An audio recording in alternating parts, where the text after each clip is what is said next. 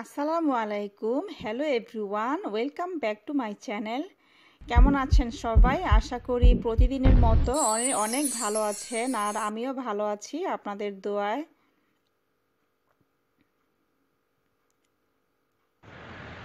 তো এটি ছিল বুধবার সকালবেলা, আমি অভিকে স্কুলে রেখে এসেছি। তো আজকে এখন একটু সুপার মার্কেটে যাব, আসলে বাসার কিছু টুকিটাকি বাজার লাগবে, এগুলো সেরে ফেলবো।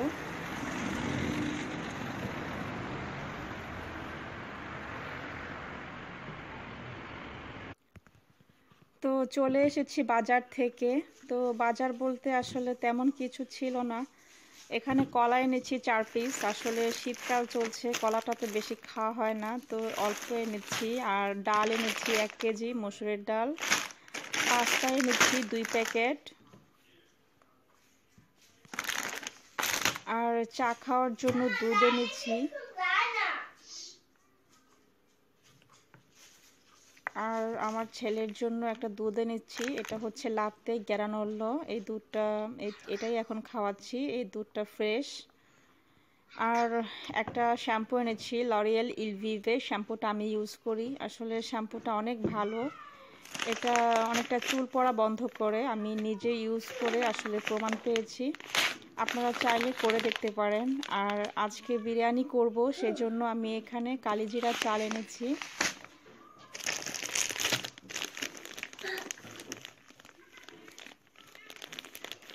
বনরুটি এনেছি সকালে নাস্তা করার জন্য। আসলে সব সময় রুটি বানাতে ভালো লাগে না, তো ময়দা এনেছি 1 কেজি।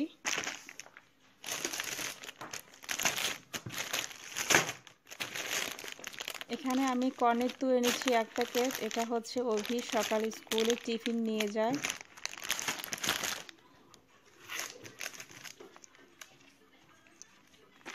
ওর জন্য জুস এনেছি 1 প্যাকেট। আসলে 1 প্যাকেটের মধ্যে 3 পিস থাকে, এটা হচ্ছে আপেলের জুস। আর বিস্কিট এনেছি চা দিয়ে খাওয়ার জন্য। আর এনেছি আমি রান্নার তেল একটা। তো এই ছিল আমার আজকের বাজার। একটু রেস্ট নিয়ে রান্না করতে যাব, তো চলে এলাম রান্না করতে। তো আসলে আজকে রান্না করতে করতে আপনাদের সাথে একটু কথা বলবো। আমি গত 6-7 দিন ধরে কোনো ব্লগ শেয়ার করতে পারিনি, আসলে আমার শরীরটা একটু খারাপ ছিল। তো এই কয়দিনে আমি আপনাদের কমেন্টসগুলোকে অনেক মিস করেছি। আসলে আপনাদের এত সুন্দর সুন্দর কমেন্ট যে পড়লে মন ভালো হয়ে যায়। তো আজকে বিরিয়ানি করব। আমি বিরিয়ানির সবচাইতে ইজি রেসিপিতে বিরিয়ানি করব। আশা করি আমার আজকের ভিডিওটি আপনাদের ভালো লাগবে। তো আমি গরম তেলের মধ্যে আমি এলাচ, দারচিনি, তেজপাতা দিয়ে দিয়েছি। আর দিয়ে দিলাম পেঁয়াজ, রসুন, আদা বাটা। আমি 3টাকে একসাথে ব্লেন্ড করে পেস্ট করে রেখেছিলাম।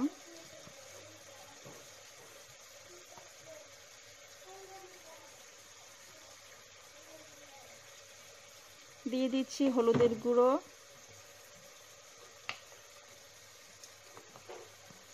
দিয়ে দিচ্ছি মরিচের গুঁড়ো,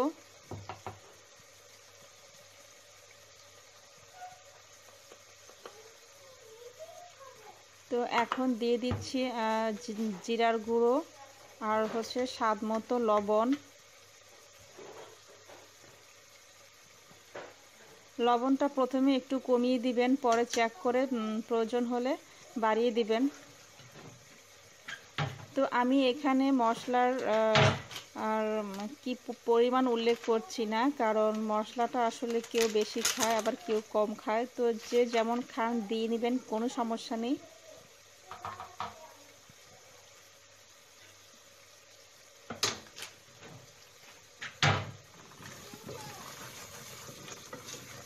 তো এখন আমি চুলার জালটাকে একটু কমিয়ে মশলাগুলোকে খুব ভালো করে একটু কষিয়ে নিচ্ছি।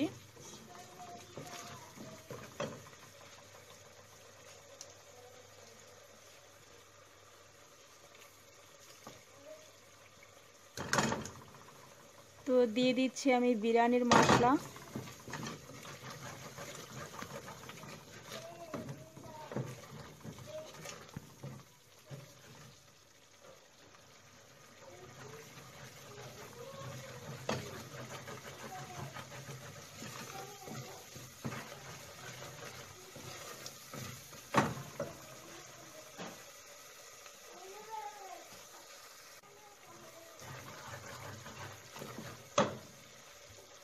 তো আমার মশলাটা কষানো হয়ে গেছে, এখন আমি এটার মধ্যে মাংসটা অ্যাড করে দিব।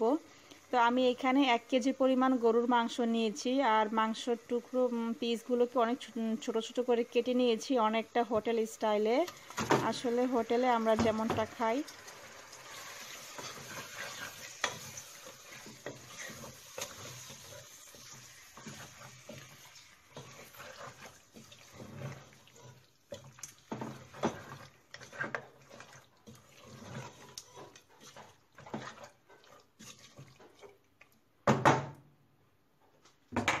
তো আমি মাংসগুলোকে একটু নেড়ে চেড়ে মশলার সাথে মিক্স করে নিচ্ছি।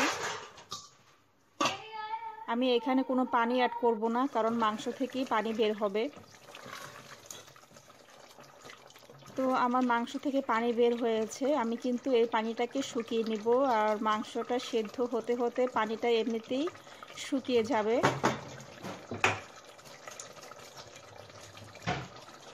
তো আমি এইটাকে এখন অন্য একটা চুলায় ট্রান্সফার করে আমি এই পাশে বিরিয়ানির চালটা রেডি করব। আর বিরিয়ানির জন্য আমি আজকে এই মশলাটা ইউজ করেছি, এটার নাম হচ্ছে লাজিজা। আর বিরিয়ানির জন্য মশলাটা খুবই ভালো, আমি সবসময় এই মশলাটা ইউজ করি।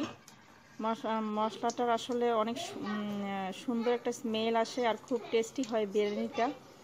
তো এই পাশে আমি একটা ফ্রাই প্যানে 2 টেবিল চামচ পরিমাণ ঘি দিয়েছি। এখন আমি অ্যাড করে দিচ্ছি পেঁয়াজ কুচা।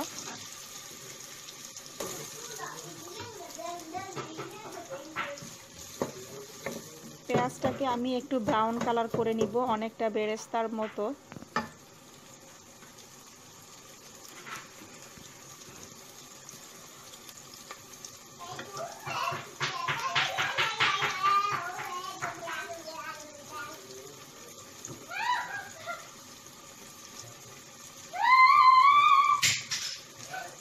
তো আমি আরও একটু পরিমাণে ঘি অ্যাড করে দিচ্ছি।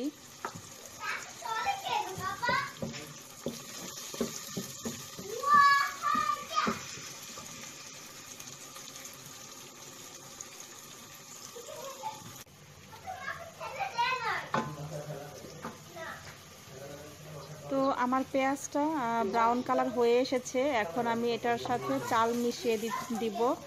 আমি 3 কাপ পরিমাণ চাল খুব ভালো করে ধুয়ে একটা ছাঁকনির মধ্যে আগেই রেখে দিয়েছিলাম পানিটা ঝরানোর জন্য। আসলে বিরিয়ানির মধ্যে চালটা পানি ঝরিয়ে দিলে ভালো হয়, বিরিয়ানিটা ঝরঝরে হয় আর একটার সাথে আরেকটা লেগে যায় না। তো আমি এখন 2 থেকে 3 মিনিট কষিয়ে এর ভিতর পানি অ্যাড করব।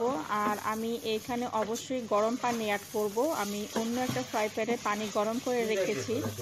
তো বিরিয়ানির মধ্যে কিন্তু পানিটা মেপে দিতে হবে, তাহলে বিরিয়ানিটা অনেক ভালো হবে, ঝরঝরে হবে। তো আমি যেহেতু 3 কাপ পরিমাণে চাল নিয়েছি, আমি এখানে 6 কাপ পানি অ্যাড করব। আর আমার রেসিপিটা যদি ভালো লাগে অবশ্যই বাসায় ট্রাই করে দেখবেন, আর কেমন হয়েছে আমাকে কমেন্ট করে জানাবেন।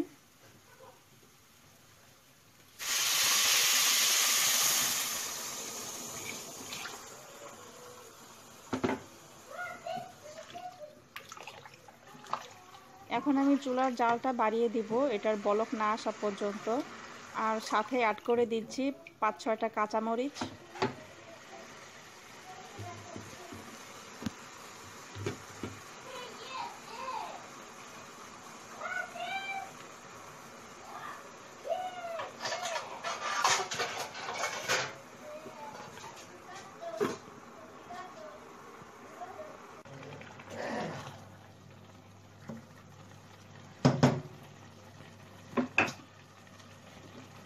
তো আমার বিরিয়ানিটা বলক এসেছে আর পানিটাও কমে গেছে, এখন আমি এটার সাথে মাংসটা অ্যাড করে দিচ্ছি আর খুব ভালো করে একটু নাড়িয়ে চাড়িয়ে মিশিয়ে নিব।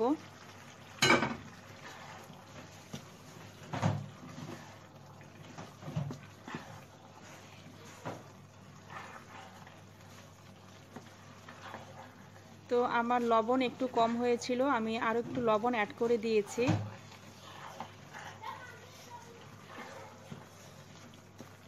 মাংসটাকে নেড়ে চেড়ে আমি একটা ঢাকনা দিয়ে ঢেকে চুলার আঁচটা একেবারেই কমিয়ে আমি এটাকে দমে দিয়ে দিব।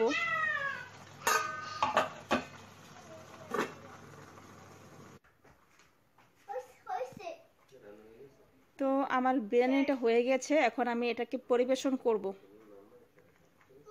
আমার বিরিয়ানিটা একেবারেই ঝরঝরে হয়েছিল আর অনেক সুন্দর হয়েছে। আশা করছি খেতেও ভালো লাগবে। আর আপনাদেরকে অসংখ্য ধন্যবাদ কষ্ট করে আমার ভিডিওটি দেখার জন্য। আর আমার ভিডিওটি যদি ভালো লাগে অবশ্যই আমার চ্যানেলটি সাবস্ক্রাইব করবেন। আমি আজকের মতো আমার ব্লগটি এখানেই শেষ করছি। খুদা হাফেজ, বাই বাই।